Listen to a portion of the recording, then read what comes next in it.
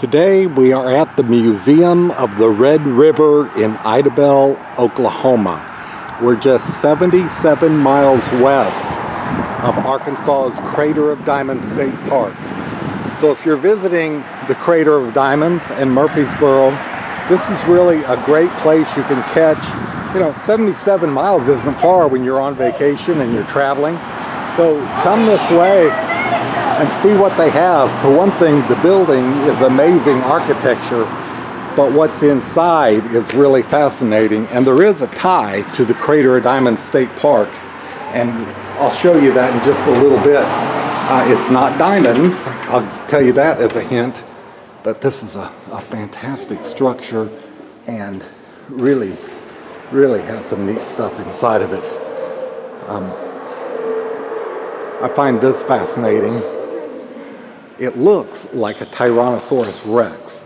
It's a giant lizard that was excavated near here, and I'll have to get a little help saying the name. It's a Acrocanthosaurus adokensis, but it's a giant lizard, which dinosaur means giant lizard, but this is a big meat-eating animal.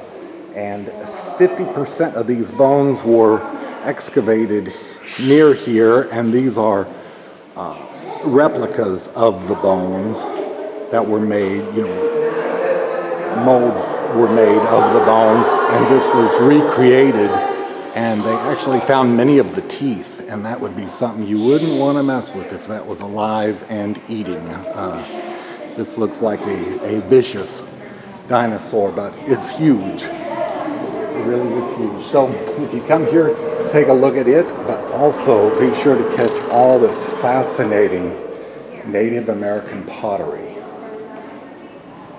Much of this looks like Anasazi pottery to me, but a fascinating collection here.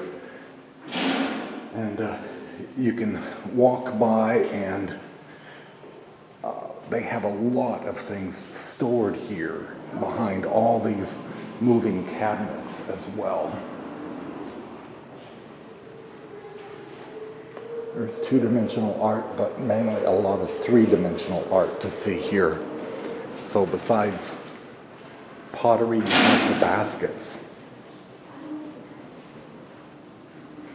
And we're just doing a quick run through because I want to take you over and show you the tie-in to the Crater of Diamonds State Park. These are absolutely huge vessels, and some of you people might appreciate this was used for making beer in. So they went with large volume.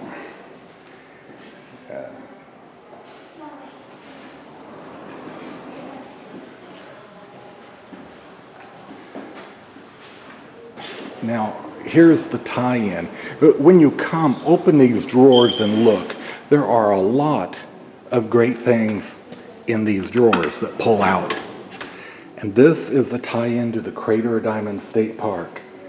So, directly west, if you're at the Crater of Diamonds search field and you went, straight south of the state park and crossed the Little Missouri River, this is where all these were in an Indian village. These are AG points, recovered from the Keziah site. But there were Indian mounds there, and these are amazing, fine, small, real craftsmen made these AG points. And just look at the varied colors and the quality. See that shape?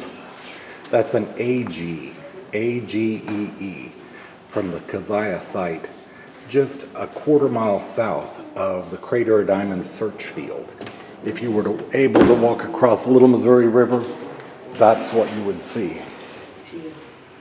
Another tie-in to Murfreesboro and the Crater of Diamonds State Park, the Kadoha Indian Village is owned by Sam and Dolly Johnson, and they donated some of this amazing pottery. This one with the bone effigy was donated by Sam and Dolly Johnson of Kadoha Indian Village. So just some amazing things to see here. I love to look and learn, and this is the place to come. So check out the Museum of the Red River at Idabel, Oklahoma, just 77 miles west of the Crater of Diamond State Park.